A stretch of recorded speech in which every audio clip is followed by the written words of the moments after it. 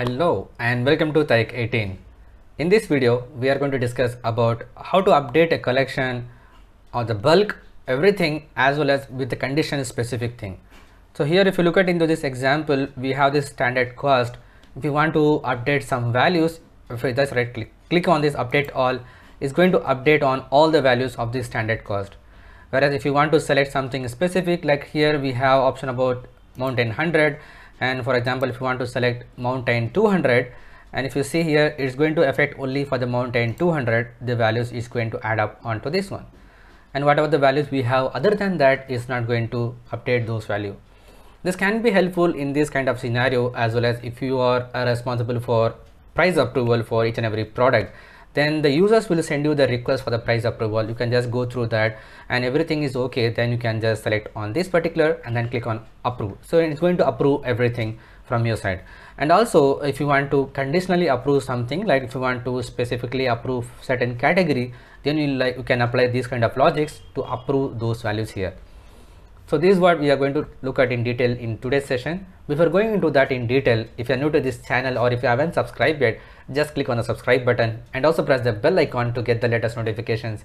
But make sure you turn on the notification on your devices. And I highly recommend you to please give me the feedback after watching my videos. It means a lot and it improves a lot for me to take it further, how my audience is looking into that and how we are going to proceed, or how I can help you in your real-time scenario as well. Looking forward to your likes and comments. Yeah, now let's go into that in detail. So if you click here, hope you have seen my recent videos about the PowerApps as well, how we can add nested gallery and how we can use the checkbox problems, how we can create dynamic menus kind of thing.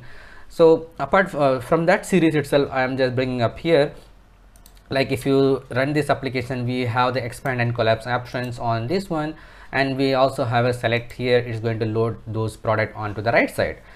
So now what I have done here is update all functions. Basically if I have added a button here and just given the radius to be 25 so that it looks like a rounded corners, and on select of this button property I have just used this function which is update if. So this is a function in PowerApps where if I click here update if, it's giving me option about to add a collections, and then we need to use the condition and then we need to pass our value. So here I'm using this dim product filtered, which is basically the collection which contains this information.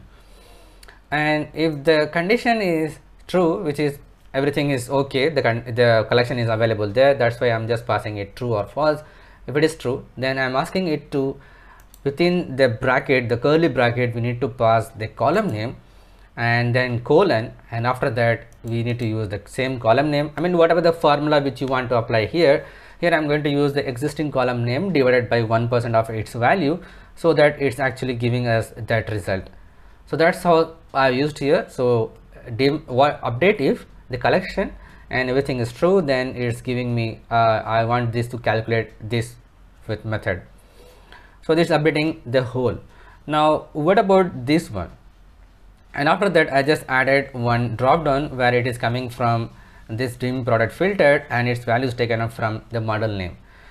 So that's how it is coming up here. And now if I update my model, which is another button which I added here, update by model number. So if you select here, go to this one, we have option about update if. It's the same condition, but only difference is instead of true I'm passing that condition. So it's dim filter, product filter, same collections, and here I use initially the previous method I used the true, and now I'm using this model name, which is basically the column name from this collection, the name of the column, and is equal to the drop down which I'm selecting it here at the bottom of this one, which is DDL model name dot selected dot model name here, and then I'm giving the same formula whatever I want here, standard cost colon standard cost divided by 1%. So it actually looking into these particular collections and then filtering this value and then applying those formula logics what I have used here. So that's how it actually works. Now you may think about why this mountain actually, when I run this application, it actually giving us this result, right? I mean multiple same values. The reason for that is basically I used it directly from this collection. In the collection it contains multiple records like how you see it on the table here. So if you want to filter this one, then you may need to apply a function which is distinct, and then it is asking us to give you the source and then expression. So the source is this one, the collection itself, comma, I just want to apply one thing which is the model name, and then close the bracket. So I just want this to be just by model name here, so it's giving us the model name. And now if I select on this one, it's giving me the error. The reason for that is whenever we use this kind of calculation, the end result is going to be the result, actually the column name. So here if I click on the value, I just need to be select this one, and here it has to be result. So now if I run this application for now to show you the result, is now you see only 3 information is coming up here. So that's perfectly fine, it's working, but still we are getting the error. The reason for that is the button. So if I go to this error here what it gives us the model name and dot selected dot model name. So we don't have a model name column anymore. It's basically, if I click select this one, it's the result. So because we applied the distinct function, it actually removes the column name, and it has given us the name of the result column as a result itself as a default state. So that's why we can remove that model name column and then use the result as the name of the column. It's giving us the same result here. And the reason for this error is actually I did some changes to this background color, so that's why it's coming up here. Let's remove this and give it a white color background for this to appear.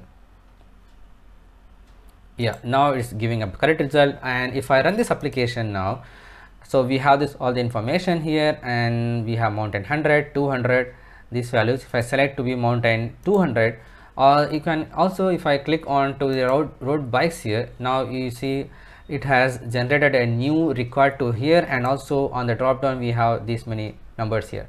So if I select road 550W, which is at the bottom of this one, and then if I click on update my model, it's just look into this value, it just changed the value here. It's just giving up this information, and also it is not changing to the road 250 or any other values to this one. So this is how you can able to add those values inside to this one, and you can update conditionally in the collections, or you can update bulk as it is in the collections. So if you like this video, just hit the big thumbs up button. If you are new to this channel, or if you haven't subscribed yet, just click on the subscribe button, and also press the bell icon to get the latest notifications. But make sure you turn on the notification on your devices. Share it with your friends and colleagues. If you have any queries and feedback, just post it on the comment section below. Thanks for watching. Keep learning. See you in the next video.